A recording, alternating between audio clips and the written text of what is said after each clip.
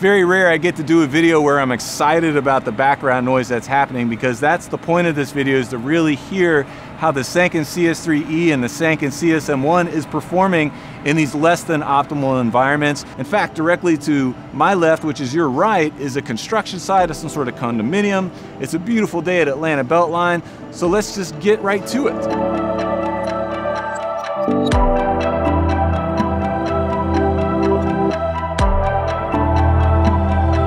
So as I toggle back to both microphones so you can hear the differences in background rejection and the sonic qualities of the microphone, let's just talk about the characteristics of each. Starting with the Sanken CS3e, which uses a unique 3-capsule design. And because of this specific design of this microphone, according to Sanken, it actually drastically reduces proximity effect. And also, when using this short shotgun at greater distances from the sound source, you will not experience the typical loss of low-end frequency that you may experience with other types of short shotgun microphones. Now, over here, Genesis is booming with the Sanken CS-M1. Now, the advantages of the CS-M1 right off the bat is that it's only 4 inches long and weighs a whopping 2 ounces. So it's very lightweight and fast to boom with.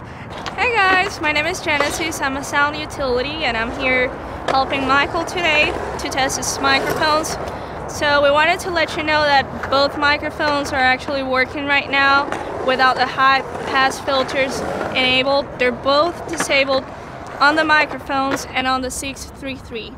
So what you're hearing now is actually like as raw as it can get.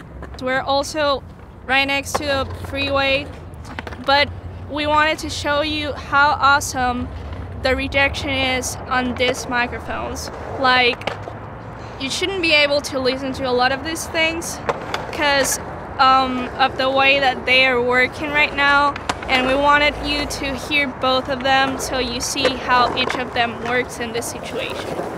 Now that Genesis and I have had the opportunity to do a couple noisy exteriors, it's time to move to noisy interiors. Now, in this environment, we've got the music playing in the background, they're working in the kitchen. This is a real live working restaurant who was kind enough to let me film inside here for this demonstration.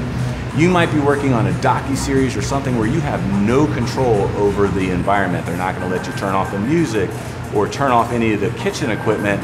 So this could be a big determining factor of what type of microphone you might choose. You often hear mixers say, well, my go-to microphone for interiors is this, or my go-to microphone for exteriors is this. But keep in mind, that's not a hard, fast rule. A lot of that depends on not only the headroom that you're working with, but also how loud or quiet the backgrounds might be. Hi, I'm Patrick Michelli. I'm a sound utility, and we are here in a kitchen to test out these two microphones. Now, as you can see, this is a fairly quiet environment, but the one concern we have here is a lot of reflections. We are not on a soundstage. This is a real kitchen. We've got 8-foot ceilings, we've got hardwood floors, we've got countertops, a lot of reflections. So what we want to do is see how these mics hold up in such a reflective environment.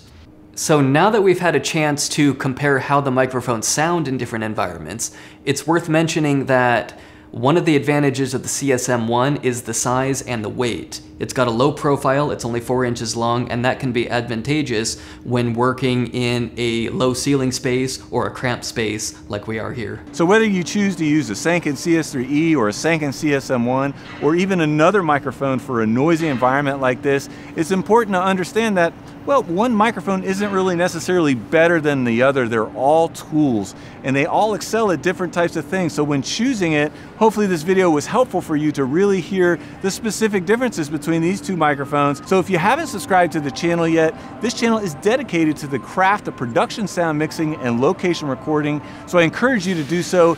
Ring that bell to be notified about future videos, and we'll see you guys soon.